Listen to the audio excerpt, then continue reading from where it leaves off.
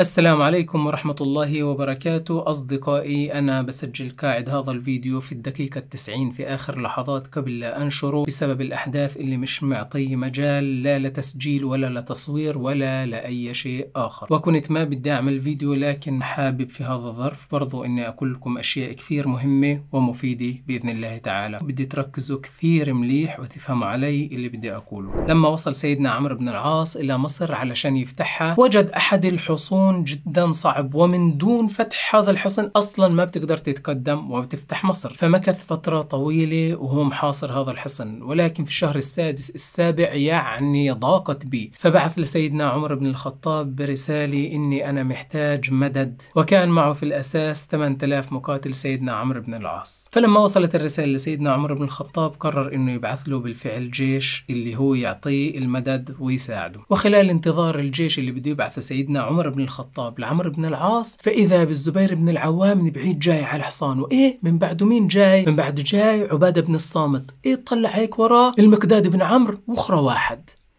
أهلا وسهلا، أجوا وصلوا ارتاحوا حطوا غراضهم، وسيدنا عمرو بن العاص كل شوي هيك يطلع وقاعد طلع عليهم ويطلع، يا وين تدي يوصل الجيش؟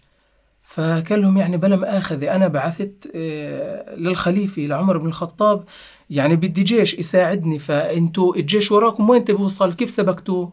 قالوا له جيش مين اللي سبقناه؟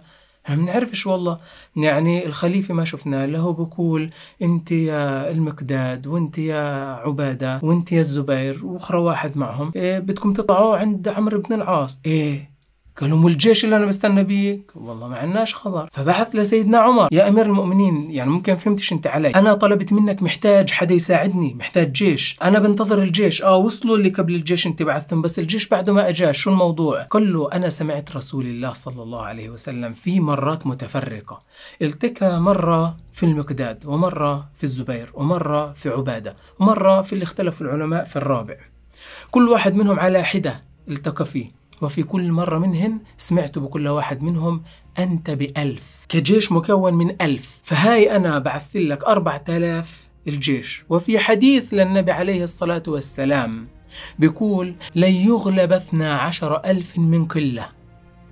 فهيك أنت معك 8000 يا عمرو، وأنا بعثت لك 4000 وصرتوا 12000، توكل. قرأ الرسالة عمرو بن العاص قال آمنا وصدقنا، طبقها. قال يا جماعة اكتمل الجيش، بكرة احنا غازيين الحصن على بركة الله. ثاني يوم من بعد 7 شهور غزوا الحصن، وجميع أهل مصر اليوم أصبحوا مسلمين. كل مسلمي مصر من هذا الحدث صاروا مسلمين. الجهاز هو اليقين، إنك انت متأكد بأنه النبي عليه الصلاة والسلام اللي كاله بصير، نقطة وأول السطر، لا بحدثك ولا بتحدثني، لا بناخذ ولا بنعطي. النبي عليه الصلاة والسلام قال عن هذا 1000 هاي 4000، وقال 12000 من أمتي لا يغلبون إذا كانوا لهم صفات معينة كان ذكرها وتوفرت في الجيش، جاهزين يلا يابا اللي وراه. فهمت؟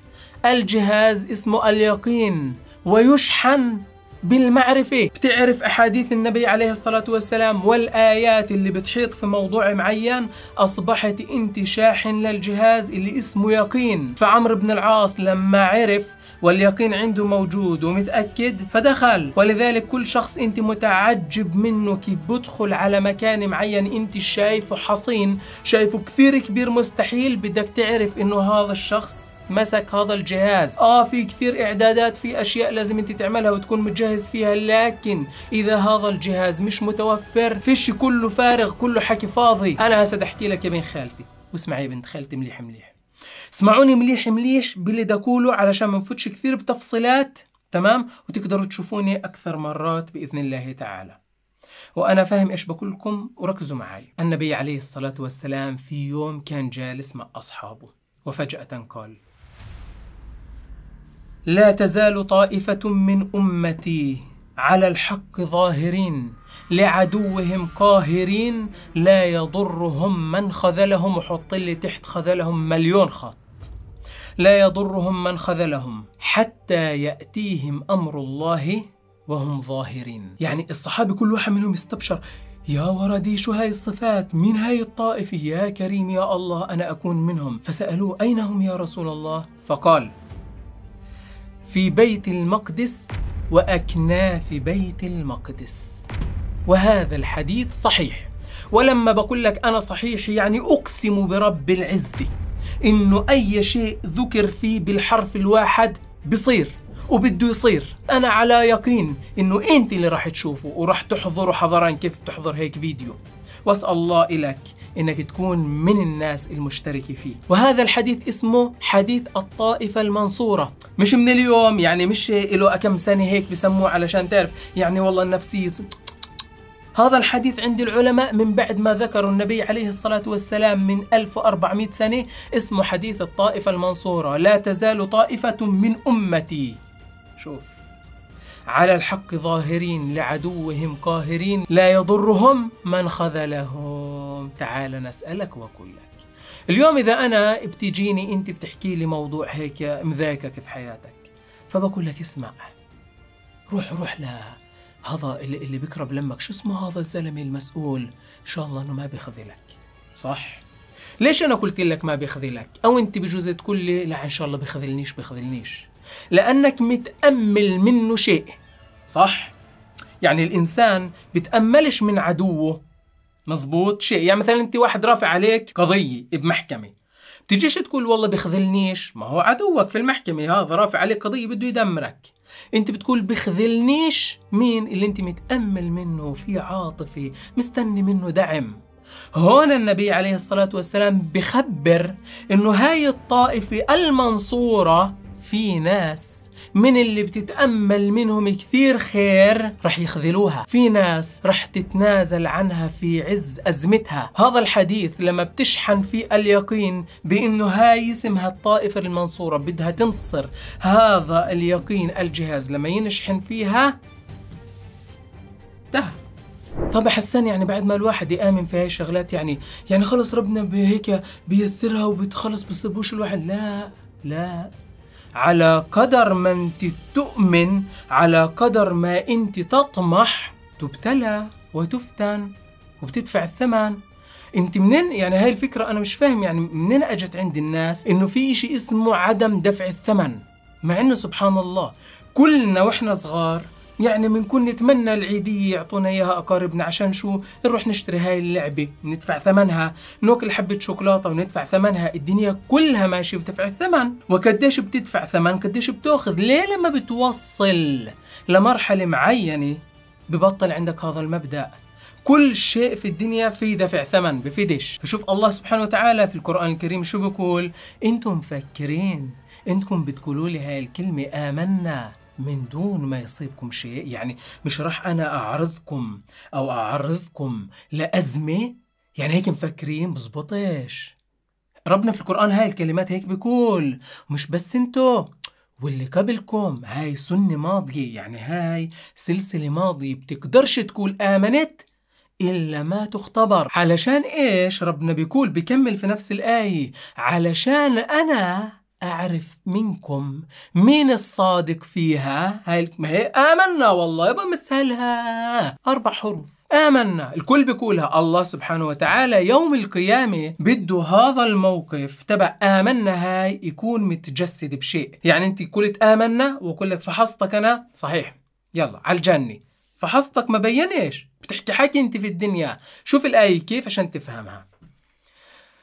أحسب الناس أن يتركوا أن يقولوا آمنا وهم لا يفتنون ولقد فتنا الذين من قبلهم فليعلمن الله الذين صدقوا وليعلمن الكاذبين.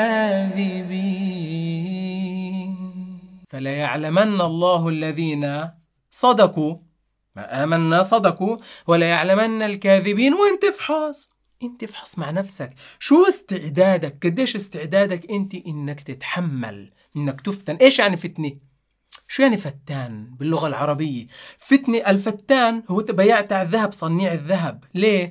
بسموه يفتن الذهب، بيعرضوا على النار. انت الذهب لازم يعرض على النار عشان بالاخر تشوفوا ذهب، تنفعش. لازم تعرض على شيء اللي انت فعلا يتعبك ويضايقك وتثبت، وهون تصبح انت ايش؟ من اللي الله سبحانه وتعالى قال عنهم صدقوا.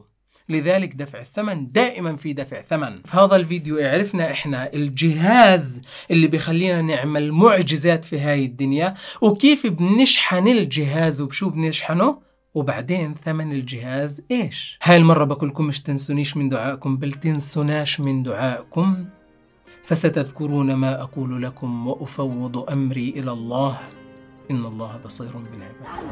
الولد اختفى بإيديا معنا. الولاد وين؟ أنا يطمني يا ماما. يا عالم بكفي طلب. إحنا ناس غلابة أقسم، والأولاد ماتوا بدون ما ياكلوا. يشهد علي الله، الأولاد ماتوا بدون ما ياكلوا. يشهد علي الله.